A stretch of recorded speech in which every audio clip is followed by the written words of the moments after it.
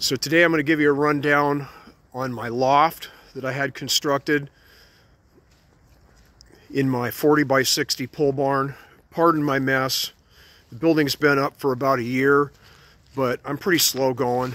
You know, basically all my stuff is out of the weather, and I need to finish my electrical before I can put everything against the wall, sheet the walls, and get everything put away. It's kind of a mess in here.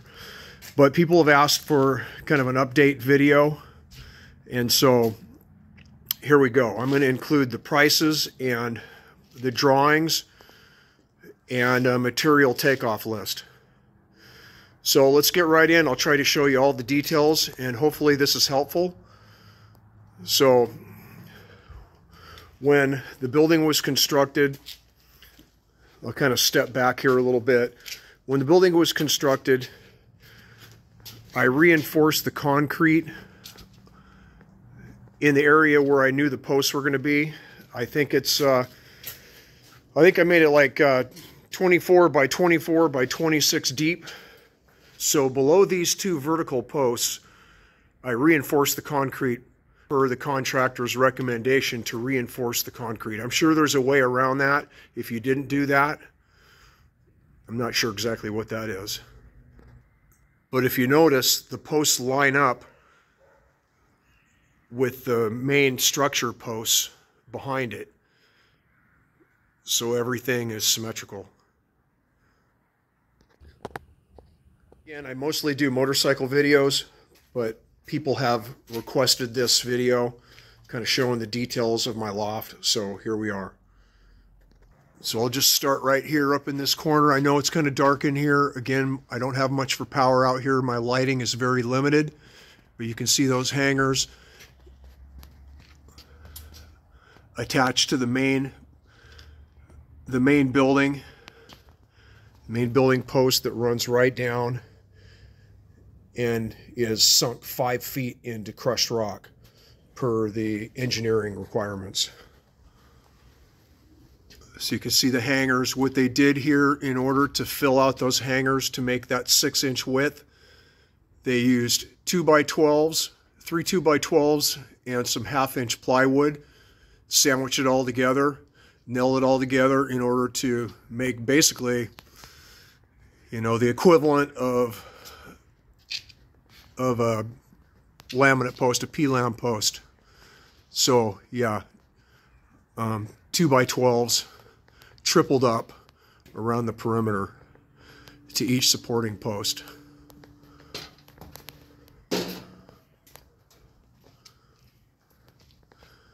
And because my building's 40 feet in depth, I think these are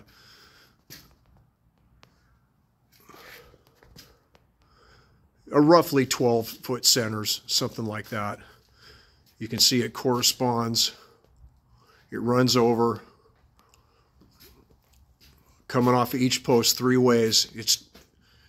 It's a stack up of those 2x12s with a piece of plywood in there, coming off of each 6x6 post.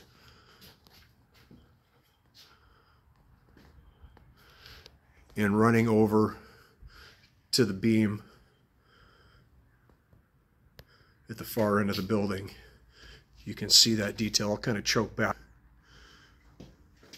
if that helps. Yeah, same detail, 2x12s, 3 thick. Same thing coming over to this post.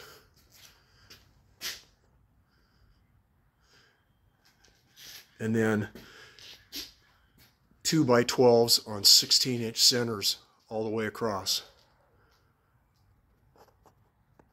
So I'm coming back to this kind of where it all begins. Sorry about the lighting. It starts here, runs around the perimeter of the building, picks up this door post. Kind of show that detail. It's a door support post. And there's how it's fit up there.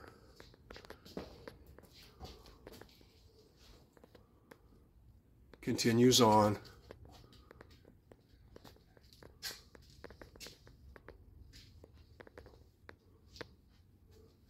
to the corner post.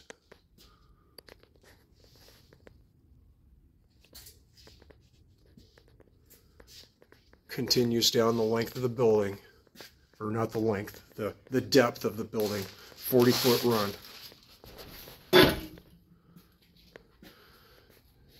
Picks up this, keeps going.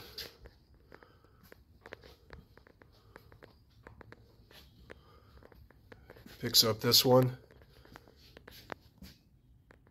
keeps going, all the way down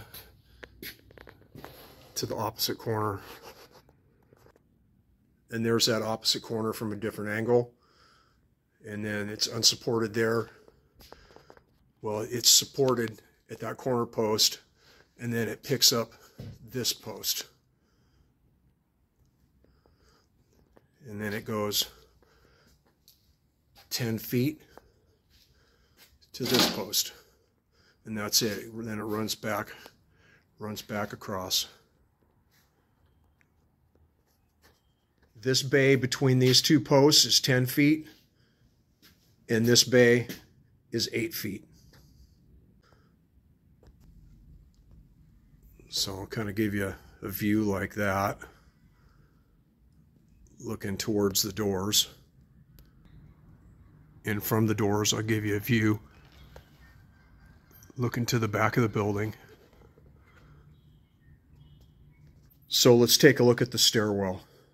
See how they did that detail. They did a really nice job. They made the stairs 4 feet wide, but they ran a post up to pick up that corner, so that supports this whole corner of the loft. And it comes down and it fastens to the concrete with another one of those Simpson, and I see the part number on there, Simpson strong tie part, and that has 1/2 inch or 5/8 fastener right in the middle of it. Yeah, I think you can see the part number on there, and that keeps this untreated. Well, it gives you a way to fasten and keeps this untreated lumber off the concrete. And here, for this landing support, there's the landing. For this landing support, they just put down a piece of vapor barrier, and it's just toe-nailed into the bottom girt. This bottom girt, just toe-nailed, just to keep it from moving around. And then it attaches to the corner post that's set, the treated corner post that's set 5 feet into the ground, and another support post, again with just a piece of vapor barrier underneath it and toe-nailed into the bottom girt. Here's the detail going up the steps. Again, 4 feet wide with 12-inch landings. And about a 4x4 landing right here. And I like the way they cap that in coming up the steps. Pretty nice. Coming up, a few more steps. And that corner post for the loft continues up. Gave me some room to put a handrail there. So I had a leftover stack of 2x6s, and I just used those because I had them here to create a permanent railing up here to protect the just to protect that opening so no one fell in. And I think it turned out pretty decent. It's solid. It's not going anywhere. You can climb all over it. Newel post on the end is, yeah, rock solid.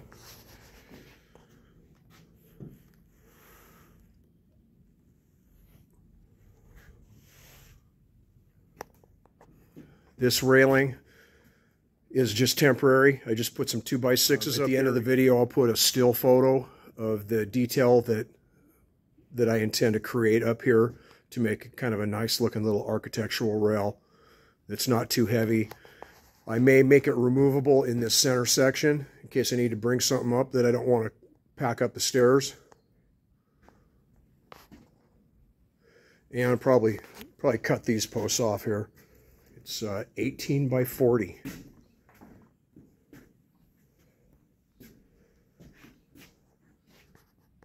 Pretty nice. Hey, I'm 6'3", and I can walk right underneath this sucker. I can walk right underneath that. So it worked out really good with the scissor trusses. You got plenty of room to move around. You're not going to smack your head on anything. The decking is 3/4 thick, and it's a tongue and groove that they glued down so it doesn't squeak, and they smacked it together, you know, to get a nice tight fit. Okay, here's the drawings and the invoice, and I'll take stills of these, so please watch to the end, and I'll take some good pictures, and you should be able to zoom in on those and see the materials that were used and the dimensions.